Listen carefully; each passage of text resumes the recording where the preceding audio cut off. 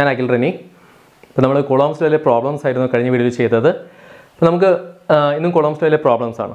Coulomb's law കുറേ type problems ഉണ്ട്. അപ്പോൾ ഫിസിക്സ് തന്നെ +2 ഫിസിക്സിൽ ഇഷ്ടംപോലെ പ്രോബ്ലംസ് ഉണ്ട്. അപ്പോൾ നമുക്ക് പറ്റാവുന്ന അത്രയും പ്രോബ്ലംസ് നമുക്ക് ചെയ്യാം. One electron has been removed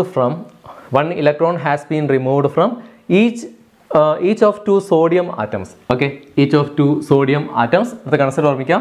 One electron has been removed from each of two sodium atoms and are placed 25 Armstrong away from each other. Okay, നമുക്ക് തന്നിരിക്കുന്ന ഡിസ്റ്റൻസ് എത്രയാണ്? 25 Armstrong away from each other. അപ്പോൾ നമുക്ക് conditions നമ്മൾ question വായിക്കുമ്പോൾ question ചിലപ്പോൾ sodium atom അങ്ങനെ കുറേ കണ്ടീഷൻസ് ഉണ്ടാവും. നമ്മൾ എന്താണോ നമുക്ക് വേണ്ട ഡാറ്റ അപ്പോൾ നമ്മൾ ചോദിച്ചിരിക്കുന്നത് എന്താണ്? From each other find the magnitude of the force between them. Force കണ്ടുപിടിക്കണം. അപ്പോൾ ക്വസ്റ്റ്യൻ വായിക്കുമ്പോഴെപ്പോഴും ക്വസ്റ്റ്യൻ കുറേ ഉണ്ടെങ്കിലും കൺഫ്യൂഷൻ ആവണ്ട. എന്താണ് നമുക്ക് വേണ്ട പോയിന്റ്സ് അത് കൃത്യമായിട്ട് മനസ്സിലാക്കാൻ ശ്രമിക്കുക. അപ്പോൾ question നോക്കിയാട്ടെ. 1 electron has been removed from each of two sodium atoms. അപ്പോൾ 2 സോഡിയം ആറ്റം ഉണ്ട്. അപ്പോൾ 2 സോഡിയം ആറ്റത്തിലെ ഓരോ സോഡിയം ആറ്റത്തിൽ നിന്നും എത്ര ഇലക്ട്രോൺസ് വീതം റിമൂവ് ചെയ്തിട്ടുണ്ട്? ഓരോ ഇലക്ട്രോൺസ് വീതം റിമൂവ് ചെയ്തിട്ടുണ്ട്. ഓക്കെ, ഒരു സോഡിയത്തിൽ ഒരെണ്ണം, രണ്ടാമത്തെ സോഡിയത്തിൽ നിന്ന് ഒരു ഇലക്ട്രോൺ വീതം റിമൂവ് ചെയ്തു. ഓക്കെ, അപ്പം ഒരു ഇലക്ട്രോൺ റിമൂവ് ആയി കഴിഞ്ഞാൽ അവിടെ ചാർജ് എത്ര വന്നു? 1+ ചാർജ് അല്ലേ?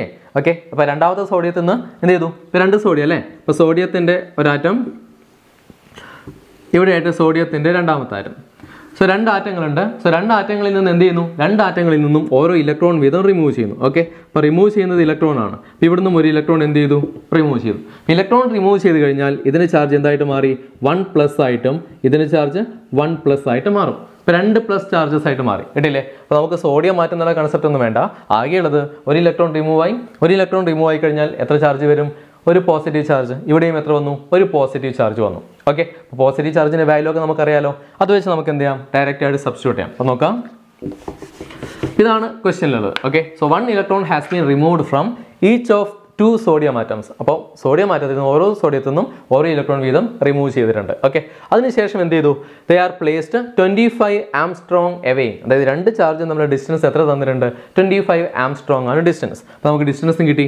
Then find the force. അത് രണ്ടും തമ്മിലുള്ള ഫോഴ്സ് കണ്ടുപിടിക്കാം. ഓക്കെ, അപ്പോൾ നോക്കിയാട്ടെ. അപ്പോൾ നമുക്ക് തന്നിരിക്കുന്ന വാല്യൂസ് നോക്കാം. So Q1 Q2. അപ്പോൾ ആദ്യത്തെ Q1 എത്രയാണ്? Q1 is equal to നമുക്കറിയാം ഇറ്റ് ഈസ് 1.6 × 10⁻⁹ Coulomb ആണ്. രണ്ടാമത്തെ ചാർജ് എന്ത് തന്നെയാണ്? സെയിം അല്ലേ? രണ്ടും പോസിറ്റീവ് ആയിട്ടുന്നത്. സോ ഇതൊന്നും തരും 1.6 × 10⁻⁹ Coulomb കിട്ടി. ഓക്കെ, അപ്പോൾ നമുക്ക് 2 ചാർജ് കിട്ടി. ഡിസ്റ്റൻസ് തന്നിട്ടുണ്ട്. R is equal to എത്രയാണ്? ആറിൻ്റെ value 25 Armstrong. So 25 Armstrong equal to എത്രയാണ്? 25 × 10⁻⁻10 വരും. ഓക്കെ, അപ്പോൾ ഇത്രയും മീറ്റർ. ആംസ്ട്രോങ് എത്രയാണ്? ആംസ്ട്രോങ് എന്ന് പറയുന്നത് 10⁻⁻10 മീറ്റർ ആണ്. ഇനി നമുക്ക് ഇക്വേഷൻ ഡയറക്റ്റ് ആയിട്ട് സബ്സ്റ്റിറ്റ്യൂട്ട് ചെയ്യാം. ഏതാ ഇക്വേഷൻ? നമ്മൾ Coulomb's law ഇക്വേഷൻ. അപ്പോൾ Coulomb's law ഇക്വേഷൻ അനുസരിച്ച് F is equal to 1/4πε0 അല്ലെങ്കിൽ K × Q1 Q2/R². എല്ലാ വാല്യൂസ് അറിയാലോ. ഡയറക്റ്റ് ആയിട്ട് സബ്സ്റ്റിറ്റ്യൂട്ട് ചെയ്യാം. എന്തൊക്കെ കിട്ടാം? K എന്ന് പറയുന്നതിൻ്റെ വാല്യൂ 9 × 10⁻9 × Q1 Q2. Q1 എത്ര ഇട്ടിരിക്കുന്നത്? ഇപ്പോൾ 1.6 അല്ലേ? സോ 1.6 × 10⁻⁻19. രണ്ടാമത്തെയും സെയിം ആയതുകൊണ്ട് ഇതിൻ്റെ സ്ക്വയർ ഡിവൈഡഡ് ബൈ എത്ര കിട്ടും? 25 × 10⁻10 R². അതിൻ്റെ സ്ക്വയർ എടിയോ പി വാല്യൂസിനെ നമ്മൾ സ്ക്വയർ ചെയ്യണം. ഇതെല്ലാം കൂടി ചെയ്ത് കഴിഞ്ഞാൽ ഇനി ഡയറക്റ്റ് മാത്തമാറ്റിക്കൽ സ്റ്റെപ്സ് മാത്രമേ ഉള്ളൂ അല്ലേ? ഇതെല്ലാം കൂടെ സോൾവ് ചെയ്യാം. ഇതെല്ലാം കൂടെ സോൾവ് ചെയ്താൽ നമുക്ക് കിട്ടുന്ന വാല്യൂ എന്ന് പറയുന്നത് 3.686 × 10⁻11 Newton. ഇതായിരിക്കും അവിടെ കിട്ടുന്ന വാല്യൂ. ഓക്കെ, അപ്പോൾ സോൾവിംഗ് ഒന്നും കാണിക്കേണ്ട ആവശ്യമില്ലല്ലോ. സോൾവിംഗ് എന്ത് ചെയ്യാം? കാൽക്കുലേറ്റർ യൂസ് ചെയ്യാം. നിങ്ങൾക്ക് എന്ത് ചെയ്യാം? ഇതുപോലെ വാല്യൂസ് കിട്ടും. അപ്പോൾ സോൾവിംഗ് പഠിക്കണം. ഓർമ്മിക്കാം 3.686 × 10⁻11 Newton. ഇതാണ് നമ്മുടെ ഇവിടുത്തെ വാല്യൂ. ഇന്നത്തെ വീഡിയോയിൽ രണ്ടാമത്തെ question നോക്കിയാട്ടെ. A proton and an electron. അപ്പോൾ നമുക്ക് തന്നിരിക്കുന്ന 2 ഫാക്ടേഴ്സ് ആണ്. A proton and an electron. Okay, A proton and an electron. ഒരു പ്രോട്ടോണും ഒരു ഇലക്ട്രോണും. A proton and an electron are placed 1.6 cm apart in free space. Okay, അപ്പോൾ എത്ര distance വെച്ചിരിക്കുന്നു? 1.6 cm ഡിസ്റ്റൻസിൽ എവിടെ വെച്ചിരിക്കുന്നു? ഫ്രീ സ്പേസിൽ വെച്ചിട്ടുണ്ട്. Okay, A proton and an electron are placed 1.6 cm apart in free space. Find the magnitude of the force between them and what is the nature of the force. Okay, അപ്പോൾ നമുക്ക് നേരിട്ട് ചെയ്യാം. ഇത് direct ആയിട്ട് അറിയാവുന്ന question ആണ്. അപ്പോൾ നമുക്ക് ഏതൊക്കെ ചാർജ്? ഒരു പ്രോട്ടോണും ഒരു ഇലക്ട്രോണും ആണ്. ഒരു പ്രോട്ടോണും ഒരു ഇലക്ട്രോണും ആണെങ്കിൽ ചാർജിൻ്റെ വാല്യൂസ് എത്രയായിരിക്കും? Q1 is equal to ഒന്നാമത്തെ ചാർജ് മൈനസ് ഒരു പ്രോട്ടോൺ അല്ലേ? സോ ഇത് plus 1.6 into 10⁻⁻19 coulomb. Okay, Q2 എന്ന് പറയുന്നത് it is minus 1.6 into 10⁻⁻19 coulomb. Okay, ആദ്യത്തെ പ്രോട്ടോൺ ആയതുകൊണ്ട് Q1 is equal to plus 1.6 into 10⁻⁻19 coulomb. രണ്ടാമത്തത് Q2 is equal to minus 1.6 into 10⁻⁻19 coulomb. Okay, ഇതാണ് രണ്ട് ചാർജുകൾ. നമുക്ക് തന്നിട്ടുണ്ട് distance R is equal to എത്രയാണ്? R is equal to 1.6 centimetre ആണ്. ഓക്കെ, അപ്പോൾ centimetre മീറ്ററോട് മാറ്റിക്കഴിഞ്ഞാൽ so R is equal to 1.6 into 10⁻⁻2 metre. Okay, അപ്പോൾ നമ്മളിതിനെ പോയിന്റ്സ് മാറ്റാതെ എന്ത് മാറ്റുക? പവർ മാറ്റിയിട്ടായിരിക്കും പ്രോബ്ലത്തിൽ എഴുതേണ്ടത്. അങ്ങനെ എഴുതി കഴിഞ്ഞാൽ നമുക്ക് ചെയ്യാൻ എളുപ്പമായിരിക്കും. പവറിൻ്റെ ടേംസിൽ മാറ്റാം. അല്ലാതെ ഇങ്ങോട്ടേക്ക് പോയിൻ്റായിട്ട് 0.016 എന്ന് എഴുതിയാൽ ശരിയാണ്, പക്ഷെ അങ്ങോട്ട് എഴുതണ്ട. എന്ത് ചെയ്യുക? 10⁻⁻2 എന്നുള്ള ഫോമിലോട്ട് എഴുതാം. ഓക്കെ, 10ൻ്റെ പവറായിട്ട് മാറ്റി എഴുതാം. നമുക്ക് സോൾവ് ചെയ്ത് കഴിഞ്ഞാൽ ഡയറക്റ്റ് സബ്സ്റ്റിറ്റ്യൂട്ട് അല്ലേ? മാഗ്നിറ്റ്യൂഡാണ് ചോദിച്ചിരിക്കുന്നത്. സോ മാഗ്നിറ്റ്യൂഡ് ആയതുകൊണ്ട് നമുക്ക് പ്ലസും മൈനസിൻ്റെയും കണ്ടീഷൻസിൻ്റെ ആവശ്യമൊന്നുമില്ല. സോ ഡയറക്റ്റ് ആയിട്ട് നമുക്ക് ഫോഴ്സ് കൊടുക്കാം. എത്ര force? So F is equal to നമ്മൾ equation K into Q1 Q2 by R square ആണ് നമ്മൾ ഇക്വേഷൻ. സോ സബ്സ്റ്റിറ്റ്യൂട്ട് ചെയ്യാം. F is equal to K എത്ര വന്നു? 9 into 10⁻⁹ into Q1. നമുക്ക് രണ്ട് ചാർജ് സെയിം ആയതുകൊണ്ട് 1.6 into 10⁻⁻19.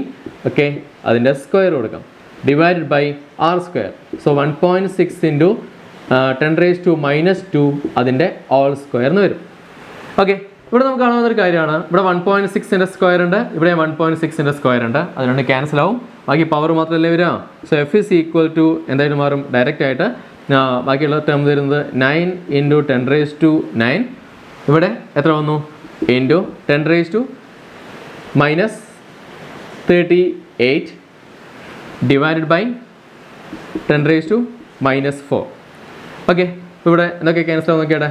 10⁻⁹ ഉണ്ട്, 10⁻⁻38 ഉണ്ട്. ഇത് രണ്ടും കൂടെ ക്യാൻസൽ ആയി കഴിഞ്ഞാൽ 10⁻⁻29. ഓക്കെ, ഇനി ഇത് രണ്ടും കൂടെ ക്യാൻസൽ ആയി കഴിഞ്ഞാൽ 10⁻⁻, അപ്പോൾ ഇവിടെ എത്ര വരും? 10⁻⁴. സോ -25. ഓക്കെ, സോ ഫോഴ്സിൻ്റെ കാര്യത്തിലാണ് F is equal to 9 into 10⁻⁻25 newton. ഇതായിരിക്കും ആ ഫോഴ്സിൻ്റെ വാല്യൂ എന്ന് പറയാം. മാഗ്നിറ്റ്യൂഡ് നമുക്ക് കിട്ടി.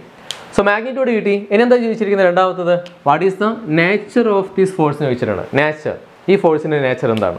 ഈ ഫോഴ്സിൻ്റെ നേച്ചർ എന്താ? ഒരെണ്ണം പ്രോട്ടോൺ ആണ്, ഒരെണ്ണം ഇലക്ട്രോൺ ആണ്. ഓപ്പോസിറ്റ് ചാർജസ് അല്ലേ? ഓപ്പോസിറ്റ് ചാർജസ് ആയതുകൊണ്ട് എന്തായിരിക്കും പ്രോപ്പർട്ടി ഉണ്ടാവുക? ഓപ്പോസിറ്റ് ചാർജസ് വന്നു കഴിഞ്ഞാൽ ഇത് എന്ത് ചെയ്യാൻ തുടങ്ങും? അട്രാക്ഷൻ കാണിക്കും. ഇതായിരിക്കും അവിടുത്തെ നേച്ചർ എന്ന് പറയാം. ഓക്കെ, ഒരു പ്രോട്ടോണും ഒരു ഇലക്ട്രോണും. സോ അതെന്ത് ചെയ്യും? അട്രാക്ട് ചെയ്യും. ഇതാണ് ഇവിടുത്തെ നേച്ചർ എന്ന് പറയാം. ഇപ്പോൾ ഡയറക്റ്റ് ഇതുപോലത്തെ വാല്യൂസ് കിട്ടുമ്പോൾ ശ്രദ്ധിക്കുക. ഇവിടെ ടേംസ് മാറിക്കൊണ്ടേയിരിക്കുമെങ്കിലും നമുക്കിതൊക്കെ സിമ്പിൾ പ്രോബ്ലംസ് ആണ്. ഡയറക്റ്റ് ന്യൂമറിക്കൽസ് ആണ്. ഡയറക്റ്റ് ആയിട്ടുള്ള വാല്യൂസ് ഓരോന്ന് നോക്കുക. അപ്പോൾ അതിനെ മാഗ്നിറ്റ്യൂഡ് ഡയറക്റ്റ് ആയിട്ട് സബ്സ്റ്റിറ്റ്യൂട്ട് ചെയ്യാം. ഓക്കെ, ഫോഴ്സ് ഏത് ടൈപ്പാണെന്ന് ചോദിച്ചു കഴിഞ്ഞാൽ, ഏത് നേച്ചർ എന്താണെന്ന് ചോദിച്ചു കഴിഞ്ഞാൽ അത് അട്രാക്ഷൻ ആണോ റിപ്പൽഷൻ ആണോ ഉദ്ദേശിക്കുന്നത്.